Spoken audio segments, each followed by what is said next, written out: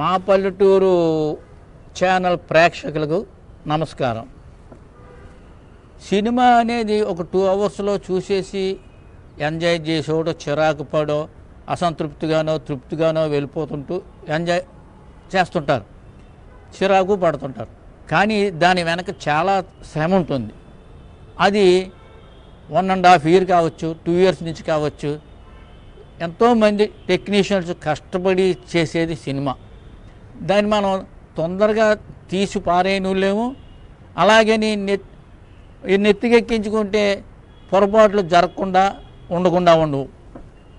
ఒకసారి ప్రేమ తరంగాలు అనే సినిమాకి అందులో కృష్ణరాజు గారు, చిరంజీవి గారు హీరోస్. అందులో ఎటువంటి రిస్క్ వచ్చిందంటే, ఈరోజు నిజంగా చిరంజీవి గారు ఇంత మెగాస్టార్ అయి ఉన్నాడు అంటే ఆయనకి ఎంతో అదృష్టం సినిమా ఫీల్డ్లో రాసి ఉండటం వల్లని నేను నమ్ముతున్నాను. ఎందుకంటే చెల్లెల్ని రౌడీలు కొందరు జీపులో తీసుకుని వెళ్ళిపోతుంటే ఆయన గుర్రం మీద వెంటాడి చెల్లెల్ని కాపాడాలి. అలాంటి సన్నివేశంలో ఆ జీపుకి అడ్డంగా వెళ్ళటానికి ఆయన రైడింగ్ చేస్తూ ఒక పెద్ద గుంటలో పడిపోయాడు. అక్కడ గుంట ఉందనేది కూడా ఎవరికి తెలియదు. గబగబా కెమెరా ఆఫ్ చేసి అందరూ పరిగెత్తుకెళ్ళి చూస్తే గుర్రం ఆయన మీద ఉంది, ఆయన కింద ఉన్నాడు. అయినా ఆయన తట్టుకుంటూ లేచాడు. పైకి తీసుకొచ్చాక ఓ అరగంట రెస్ట్ ఇచ్చాక ఇక మానేద్దాం అన్నారు ప్రొడ్యూసర్స్, డైరెక్టర్. నో, ఇంత దూరం వచ్చాం, అది అవుట్డోర్, మన పని పూర్తి కావాలండి, పర్వాలేదు మళ్ళీ చెయ్యండి అన్నారు. నాకు కాదు, ముఖ్యంగా రెస్ట్, గుర్రానికి ఒక 1/2 hour రెస్ట్ ఇవ్వండి, అది టైర్డ్ అయి ఉంటుంది అన్న తర్వాత రెస్ట్ తీసుకుని దానికి రెస్ట్ ఇచ్చాక మళ్ళీ మొదలెట్టిన తర్వాత మరో విచిత్రం ఏంటంటే, అదే రోజు ఈల చెట్లని పొడుగ్గా ఉంటాయి. ఆ చెట్ల మధ్య నుంచి గుర్రం మీద చిరంజీవి గారు రావాలి.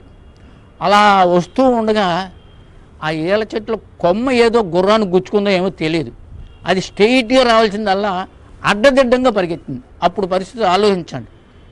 ఆయన ఏ చెట్టు కొమ్మ తగులుతాడో ఏమైపోతాడో అని అందరూ భయపడుతున్న టైంలో ఆయనకి ఎలా వచ్చిందో ఐడియా, ఒక ఈల చెట్టుని పట్టుకుని అలా ఉండిపోయాడు, కాళ్ళు వదిలి గుర్రం వెళ్ళిపోయింది. అంతటి రిస్కులతోటి పనిచేశాడు ఆయన. నిజంగా అంతంత రిస్కులా పూర్వం రోజుల్లో ఉండేవి కాదు, అవి ఉన్నది ఒక విధమైనది. అదే కాకుండా చాలా ఒక 10 సైకిళ్ళు పెట్టి దాని మీద పడవయ్యా అంటే పడేవాడు. అదే డూప్ షాట్లు కాదు, డూప్ లేకుండానే పనిచేశాడు. ఆయనే కాదు, ఒక కృష్ణరాజు గారు కానీ, అంటే ఈ యాక్షన్ హీరోస్ అందరూ కూడా చాలా ఈ లేటెస్ట్ హీరోస్లో పాతవాళ్ళు డైలాగు, మాడ్యులేషను, సీన్స్, చిన్న ఫైట్లు అలాంటివి చేసిన వాళ్ళకి రిస్కులు వచ్చి ఉంటాయి. అయినా ఇంత ధైర్యంగా చేయటం అనేది గొప్ప విషయం. అందువల్ల ప్రాణాలకు కూడా ఒక్కోసారి ప్రమాదం వచ్చేది సినిమా షూటింగ్ అనేది. కానీ చూసేవాడికి ఎవరికి తెలియదు. అది కూడా చాలా గొప్ప విషయం. ఆ విషయంలో కూడా ఆయన మెచ్చుకోదగ్గ విషయం. ఇకపోతే మోహన్ బాబు గారు కూడా ఎన్నో రిస్కులు పడి చేసేవాడు బిగినింగ్లో. అంటే మాకు తెలిసిన వాళ్ళు, నేను చేసిన ఆ రోజుల్లో